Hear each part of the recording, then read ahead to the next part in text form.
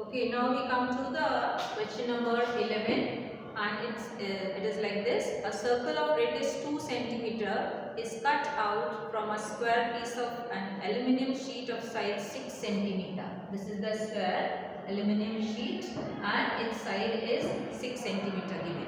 What is the area of the leftover aluminium sheet? So in this question it is asking that aluminium sheet of square shape is given and one circle is cut out of that and its radius is given 2 centimeter.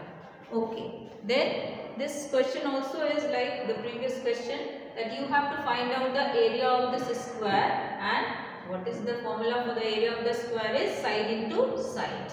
Then you have to find out the area of this cut circle.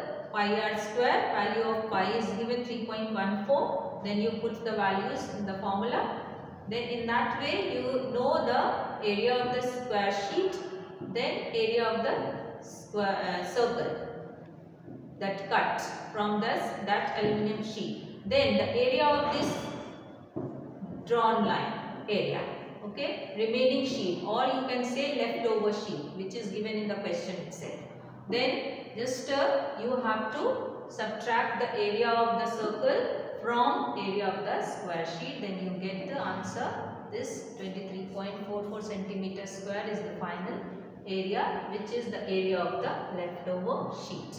These both the questions you do in your notes copy. If you will have any query, then when you come to school, we'll discuss. That's all.